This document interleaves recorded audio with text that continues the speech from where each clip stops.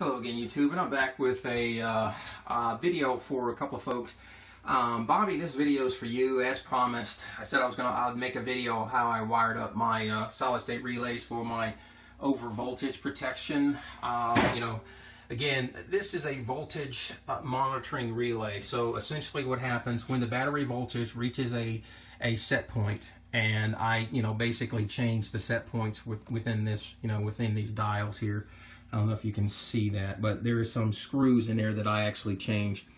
And, what I do is, and then what happens is, it triggers these relays. These relays are wired like so. Essentially, these wires are coming in from my grid tie inverters, right? I have this green wire, but it's red. I've got this red tape to indicate it's a hot wire, not a ground wire.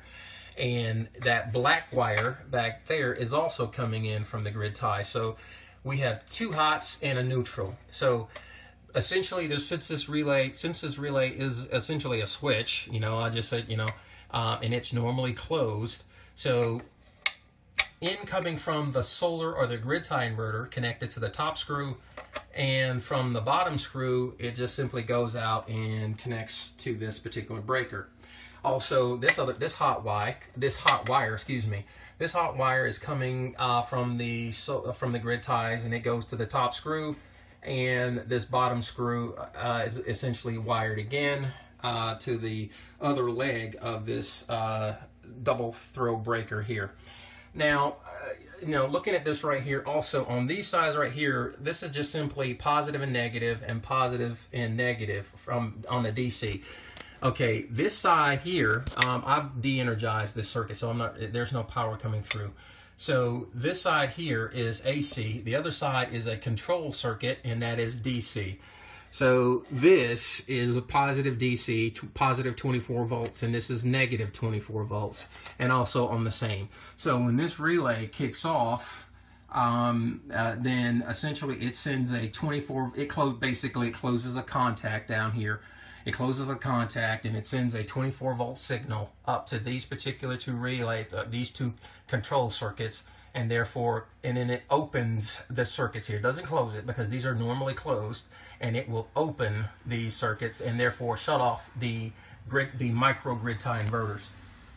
Now, I also had another request to show how I wired up this particular monitor here. And if you look, essentially, I've got this thing upside down, and you can see the CT, or the current transformer, I've got on one leg, okay, the bottom leg, of one of my hot leads here, and you have the black and red, okay. If you look right here, again, this thing is upside down, but the black is on, think of it, if this is upside down, so this would be the first screw, second screw, third screw, fourth screw. So on the first screw is the black wire. The second screw is the red wire, okay? And the third and fourth screws are simply tied into the hots right here. There's one, it's a brown wire. I got it a brown wire. So here's 1 and 2, all right? So essentially, looking at this, this is the third wire, and it happens to be on the top, okay, just on the bottom hot leg, and the fourth on the wire on the fourth screw is on this bottom down here. So it's a simple wiring diagram. Hopefully you guys got it, but again, it's really simple. Again, this is upside down. So the first screw is black, the second screw is red, and the third and fourth screws are just simply the two hot legs that you're going to monitor. Since I do have a 240 volts coming in, so obviously two hot legs. So the third and fourth screw is hot.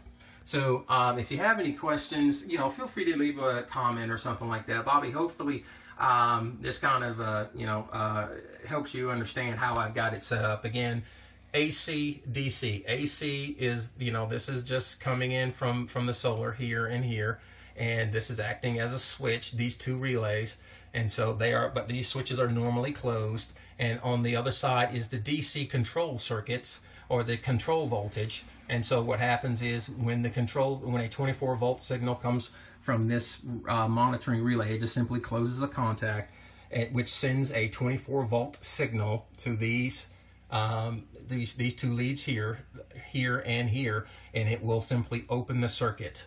And therefore, opening the circuit shuts off the grid tie inverters. All right, and this right here, for you other folks that want to know how it was wired up, again, this is a current transformer. So it's just on one of the legs, and it's wired up. Again, this is upside down. The bottom screw is number 1, terminal 1, 2, 3, and 4. 4 is at the top. So it's black, red, and your 2 hots, 3 and 4. You can wire the 3 and 4 any way you want. There's 2 AC hots. Okay. All right. Take care, YouTube.